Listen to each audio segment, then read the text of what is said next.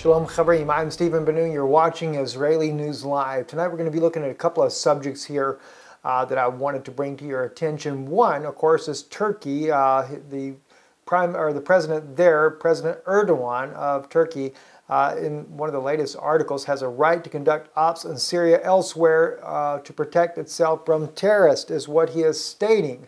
Now, it's just kind of interesting that he's making such bold assertions here.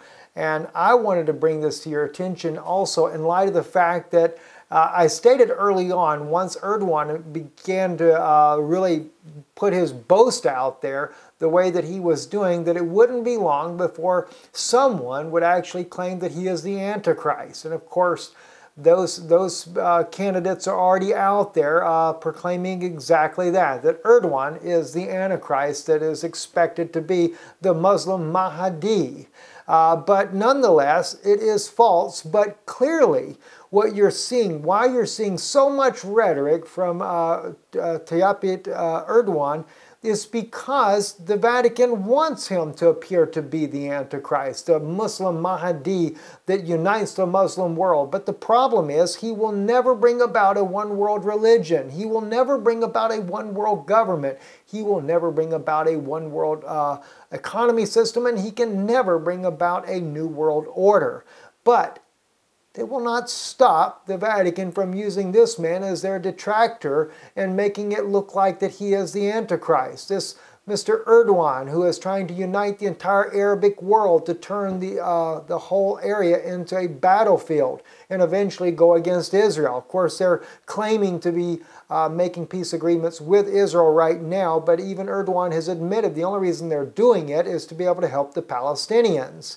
So it is the candidate now of choice that they're beginning to lift this man up. And I won't call the names of the different evangelicals right now that are calling this man an Antichrist, but clearly they are wrong in this, and it will come to fruition only in time, to say the very least there. Now, I'd like to take you on another story here as well happening in Israel.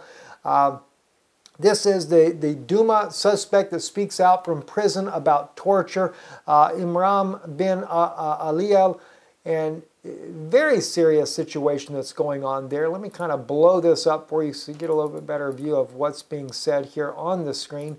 But it's concerning to us as well because this man right here accused of burning this house that caused the death of a small child. Now, the death of the small child is very much a saddening thing, regardless of whose child it would be. It is certainly a sad situation nonetheless. But I believe from the beginning that this would be framed situation and that it was never an Israeli that did it in the first place. But I do think also that when the fire was set, and more than likely by the Palestinian extremists themselves, no one expected that there would be a child at home. I do believe that. I don't think anybody did it intentionally as far as that. They were just trying to find a way to blame the Jews for something there. And it may not even be the Palestinians that did it.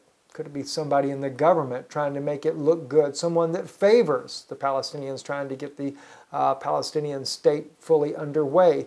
As we've seen recently released in Hillary Clinton's emails, where she was encouraged to bring up the women into protest to force them back to the table there.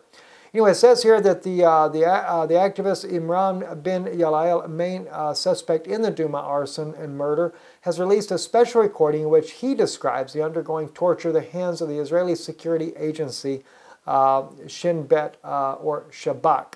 And he says here, I didn't sleep for several nights, and then they took me to the preliminary sentencing. After returning from the hearing, they again took me for questioning. They interrogated me about the night and told me, let's say that tomorrow at this time, this will be an emergency room, he describes. He chose not to answer the questions and was then threatened by the interrogators. They yelled at me a lot, screamed at me until all my clothes were covered in spit. They threatened me a lot and told me that they can do whatever they want to me because I'm alone. They told me that I'm stuck. They cuffed my arms tight behind my back. They sat me down on a chair with a shoulder towards the backrest and tied to the floor. They forced my legs behind the chair's legs. Just sitting in that position was impossible, and after a minute, at most, I simply fell backwards, he added. Ben Yalal then explained that one of the interrogators grabbed me by the shirt and told me, "I'm going to be your nightmare. We will drink your blood through your ears," and all sorts of similar threats, screaming shouts, beatings, and slaps. They continued torturing me all through the questioning, all under threat and all with beatings. They made me all sorts of exercises. They stood me up with long cuffs behind my back, always with my legs shackled. They put me in positions that I was bent over. The lawyers of Itamar bin Gavir was stated in response to the recording that the chilling evidence on tape, accompanied by the fact that until this moment the ISA prosecutors have not been willing to give us the interrogation tapes from these hours and days, teaches us that bin Yalal was tortured and gave forced confession that is not permitted under Israeli law.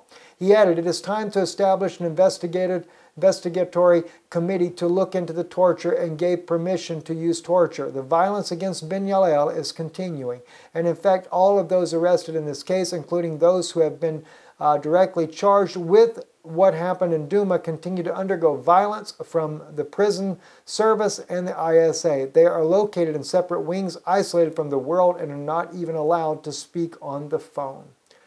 Friends, this is something that has got to be dealt with, and if you know of anyone that has any pull whatsoever with the Israeli government, I definitely encourage you to reach out to them and put pressure on them and let them know that this is totally wrong. They are doing this and trying to make this man an example of something that he never did in order to be able to get the Israelis back to the negotiating table. Whatever the case that they're doing it intentionally. And it's a crime against humanity. I'm Stephen Ben-Nun. You're watching Israeli News Live. Shalom.